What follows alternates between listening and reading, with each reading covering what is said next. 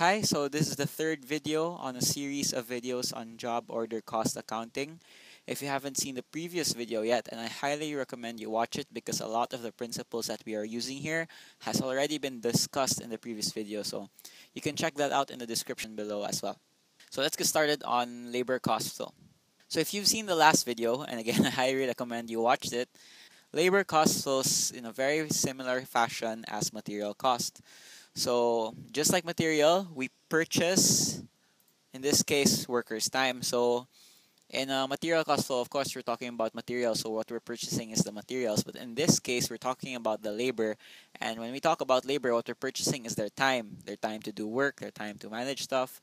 And of course, after we purchase their time, just like materials, we assign their times to jobs depending on what they worked on. So you can see this data in something called clock cards and time tickets, where in companies, you can track how much did the worker spend on certain jobs. So let's say, for example, worker 1 spent time in job 1, job 2, job 3. Worker 2 spent time on job 1 and job 2.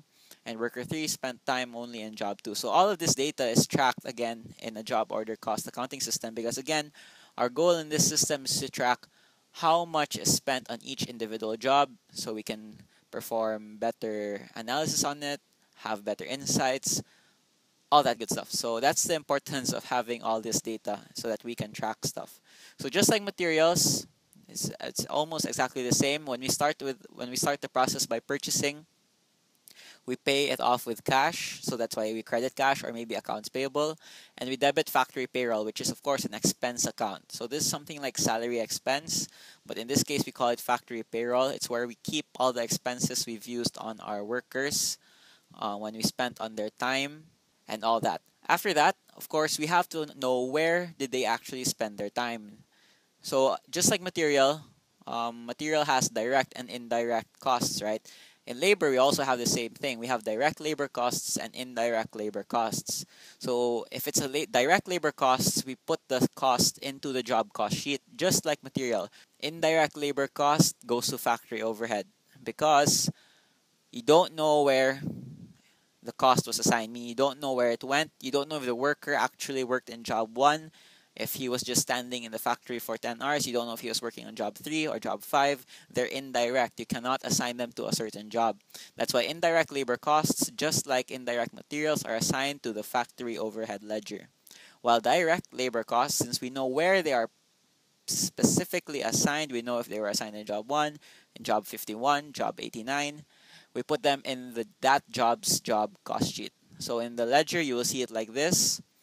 Factory payroll will be credited. This time we take away from the factory payroll and transfer the cost to the inventory, the goods in process inventory, or the factory head in the case of indirect labor. So it's like we're transferring the cost. Because in the first part, remember, we incurred the cost by paying out cash. So we debited factory payroll. In this case, we want to transfer that cost to the job for direct labor or to factory overhead for indirect labor. Okay, so again, this might be all confusing, so I'm going to give you an example. So let's say we have worker 1. Let's say we only have one worker for an entire production. Let's say we have worker 1 and he spends 40 hours of work in this week. He spends 40 hours in work this week and we pay him $10 per hour. So simple math, 40 hours times $10 per hour, that gives us $400 in the week. So of course, we pay our workers in a weekly basis or in a monthly basis, so we don't pay them directly when they incur the hour. So that's why that's why we're doing this example in this way. So let's say by the end of the week, okay, we pay him $400.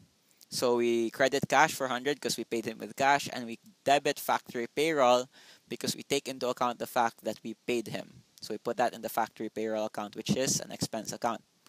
Okay, let's say when we run through his time cards and his clock cards and his time tickets, we find out that worker 1, of these 40 hours, worker 1 was working in job 1 for 10 hours.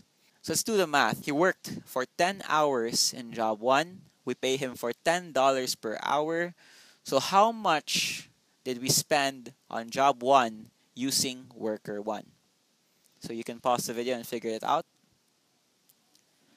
You get it? So basically we do the same thing. We multiply $10 per hour with 10 hours, that gives us $100. So we spent $100 in job 1 using worker 1. So now we account that cost in the goods in process inventory of job 1, and we take away that cost from factory payroll because we already assigning costs. We already know where they're going, so they don't stay in the factory payroll anymore. Now we know that $100 of labor time was actually used in job 1, and we take that account in the ledger. We take it in account when we adjust at the end of the period. We have 40 hours done, 40 hours minus 10 hours, we have 30 hours left. So of the remaining 30 hours, worker 1 worked in job 2 for 20 hours. Again, you can pause the video if you'd like to answer it yourself.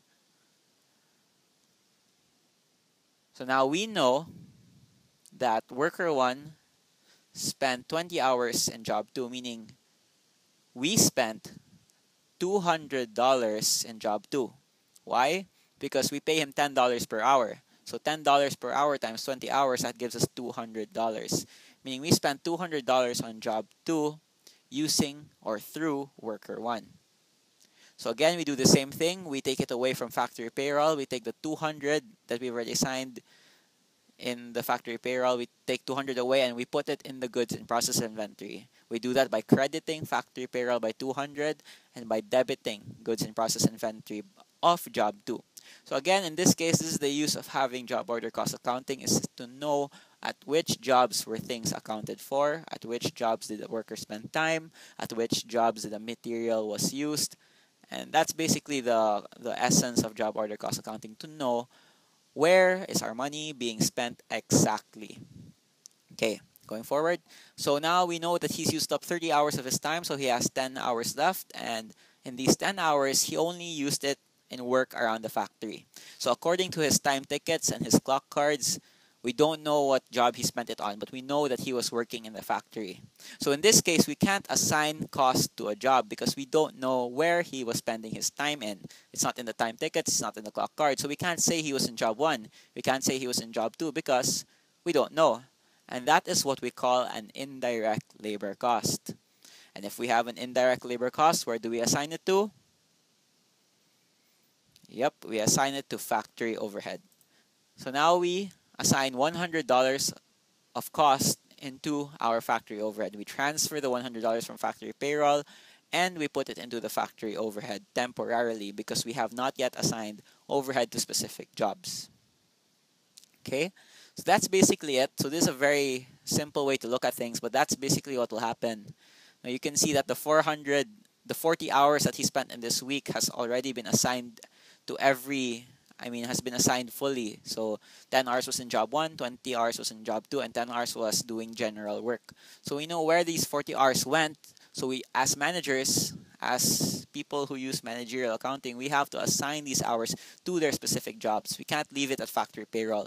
We have to take it away from factory payroll and put it into the jobs that it was assigned to, or in factory overhead if it wasn't assigned to a specific job. So that's labor cost flow. So not much different from material cost flow at all. It's just that this time we're using labor's time, we're using people's time in the jobs rather than materials. So they're very, very the same. So if you haven't seen the last video and you're confused of a few concepts here, you can find it in the link in the description below. And in the next video, we'll be talking about overhead. Finally, so where are all these factory overhead going? Why aren't we assigning any overhead costs to our jobs? So I will answer that in the next video, which you can find in the link in the description below. So until then, see you, and I hope you learned something.